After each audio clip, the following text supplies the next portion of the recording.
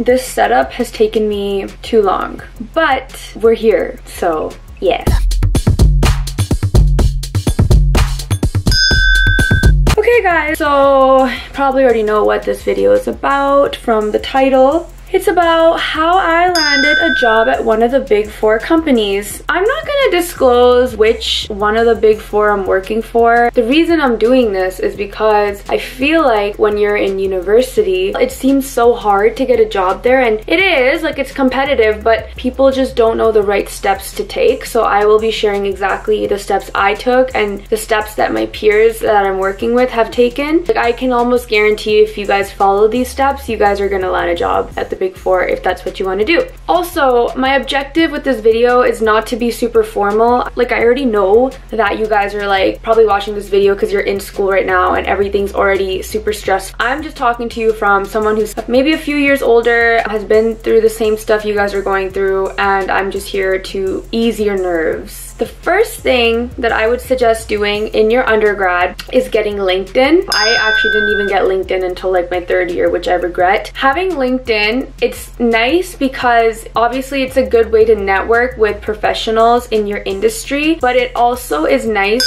to follow up after meeting someone or networking events. The reason I'm saying that you guys should do LinkedIn is because when you are at networking events or if you meet someone, it's a very easy thing to be like, hey, by the way, this is a great conversation I've had with you. I'm just gonna add you on LinkedIn. That way you can actually send a follow-up message on LinkedIn to remind them that like, hey, this is so-and-so and we met during this event and it was great talking to you. What this really does is it really just puts your name in their heads. It's kind of a psychological trick. What I used to do is I actually used to get business cards because a lot of these professionals who I'd be talking to or bumping into randomly, they would have business cards or they would share their email with the students. And so I would always just go home that very same day and then I would send an email and be like, hey, this is Gerline and, you know, had a great time talking to you, learning about this, this, and this, or whatever the case may be, right? And just have a follow-up email. Those follow-up emails are so crucial, and that lands me to my second point, networking events. There are so many networking events that happen, especially in the fall season, because that's when the big 4 do most of their recruiting. It's rough for students because that's the beginning of the semester and you guys are just adjusting. I highly suggest, even though you might have a quiz or a midterm, or make it to all the networking events that you can go to. A, you're gonna be getting so much more exposure. You're gonna increase the likelihood of you meeting and actually connecting with someone at one of the big 4, which increases your likelihood of getting an interview, which increases the likelihood of you working there. B, you really get to sharpen your social skills, and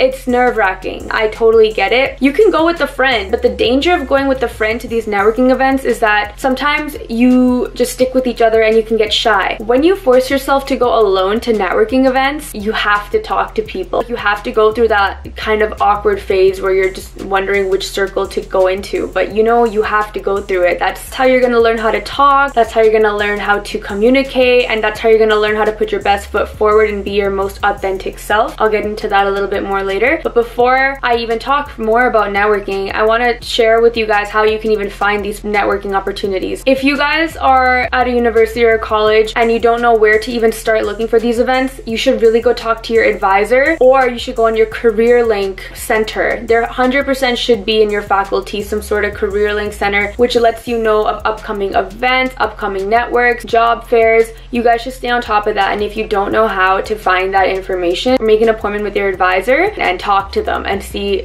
how you can actually start to find these events to go to. Usually professors will even let you know when there's like a networking event popping up, or if you're close to a professor, you can definitely go and like talk to your professor and be like, hey, I'm trying to look for a job out here. This doesn't even go for just business. Anything you do is relationship based. Like if you're a science student, if you're an engineering student, to get that job, yeah, resume and grades is definitely one stepping stone, but an even bigger stepping stone is having the connections and the network and the ability to socialize and communicate with people to put your best foot forward. Which leads me to point number 3. At least I think we're on point number 3 now. You're not going to hear this too much from anywhere else. I hope you guys are hearing this piece of advice more and more, but I'll just tell you right now, y'all gotta be your authentic self. Like I get it. You want to put your best foot forward. I was also a student ambassador for CRA, so I was actually on the other side of things and I was able to help with with recruiting, and I know exactly what they're looking for. They're basically looking for someone different. So imagine having like 40 people talk to you and they all are the same, asking you the same boring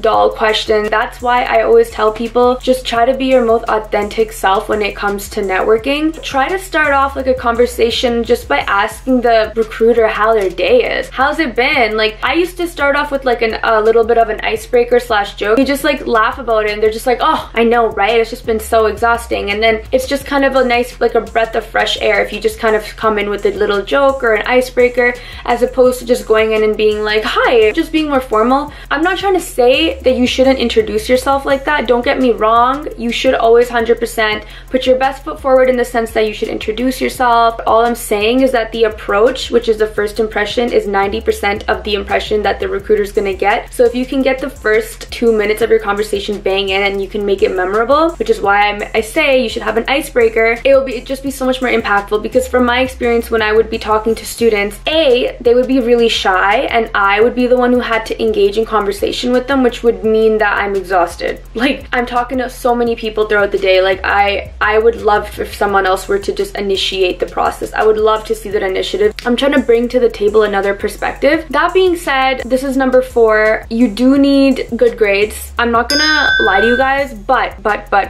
grades isn't everything. You should definitely not be like hovering around like a 2.0 or a 2.5. Like, you should 100% have higher than a 3.0. I'm not necessarily saying you should have like a 3.8 GPA. What really matters, especially when trying to get with the big 4, is your connections and your networking, which is why those were in the top 3 categories that I had talked about. So you definitely need the grades, but you should definitely have more of the social aspect. This leads me into my number 4, case competitions. Guys, if you're a business student and you are going to these events, you're doing the whole LinkedIn thing, you're doing follow-up emails, and it's been like a couple of months and it's fall recruiting season and you still haven't been able to land anything, don't worry, you can still do business competitions. Now, business competitions can also be found on your career link through professors. There'll be bulletin boards along your classrooms or wherever you go. There 100% there's ways for you to find these business competitions, and I highly suggest sign up for them. Even if you don't have people to sign up with, you can individually sign up and the companies that are hosting it will put you in a team full of other people who have individually signed up for it. What competitions and case comps do is, not only is it a time for you to showcase the skills that you and knowledge that you have on a certain subject, it's a good time to polish up your presentation skills, which will roll into your social skills, but it's also a great opportunity to network. Again, everything kind of zooms into networking. Now I'll quickly tell you guys how I got a job at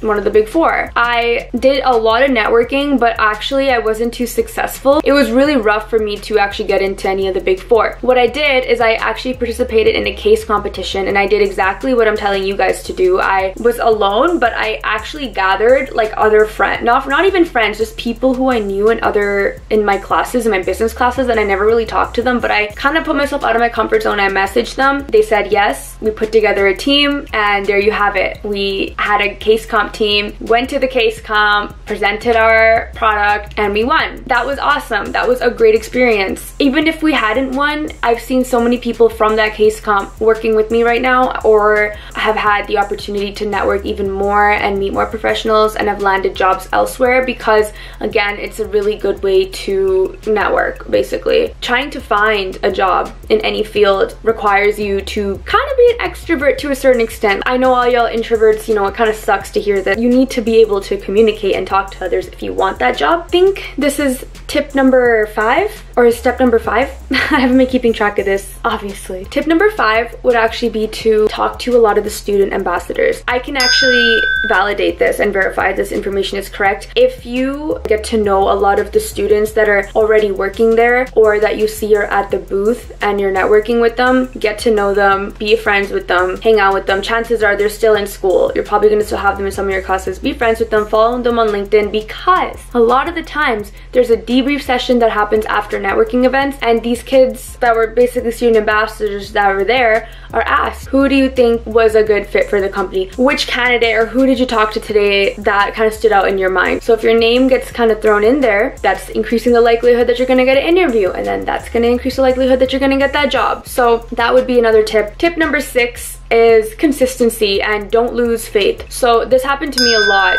As I already mentioned, I was like networking so much in my second year, but I was not successful at all. Sometimes it's just the circumstances, and sometimes it depends on how competitive it is that year, and sometimes it also just depends on your current experience and luck. There's a component of luck that is involved in this process of landing your dream job. But the thing that will always beat luck is your hard work and consistency. So same thing goes for grades. You know, you got to keep studying. Even if you do bad on a quiz, you just got to keep studying. It doesn't mean you get disheartened and you just stop, right? You have to keep going. Same thing goes for networking. So if you get rejected and you work so hard and you got to, like, I don't know, interview round 2 and you never got something, think of it as a positive outlook and just be like, hey, at least I got to even go to round 2 of interviews. I know people who didn't even get that chance, right? So you got to be able to hold yourself accountable and keep yourself in a positive mindset, which leads into my number 7. And this is kind of a tip. Again, as I already mentioned, this isn't going to be super formal, and I'm going to let you guys know what you guys need to do to make this happen, like get your dream job at one of the big 4. You need to start actually having confidence, and confidence is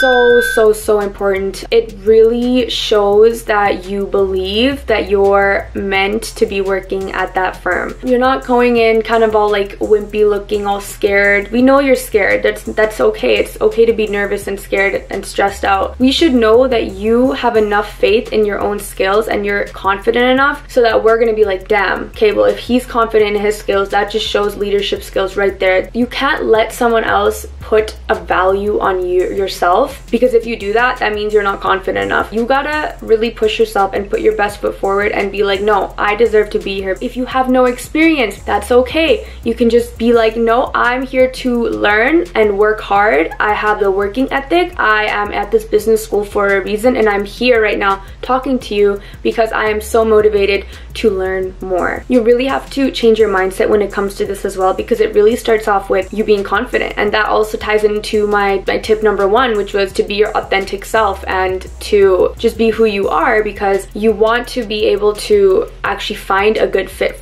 in the company. You don't want to fake being someone just to get a job, just to be like exhausted from faking it, and then when you get to the job and you get your dream job, you're gonna be disappointed or exhausted all the time. You don't want to be doing that either. So just putting that out there. All of the videos that I used to watch when I was in the process of trying to find a job in networking, they stressed me the fuck out. Like, they were so like, this is what you have to do, that's what you have to do. I feel like a lot of the times you're kind of brainwashed to think a certain way, and you start to lose your authentic self. And there are 100% going to be firms out there, and there's going to be people out there that love you because of the way you are. So I really just suggest you be yourself. So I hope these tips kind of came in handy for y'all, and good luck out there. You guys are going to kill it, and just be confident. Get that resume in check, get that LinkedIn ready, have them follow-up emails ready to go. Also, have fun. Seriously, have fun. If you enjoyed this video, please give it a thumbs up, subscribe to my channel. If you want to know anything more about the business world, or like what I actually do at work and whatnot, comment below, and I'm more than happy to put that out there. And once again, I won't make it so formal. It'll be like a good conversation like this.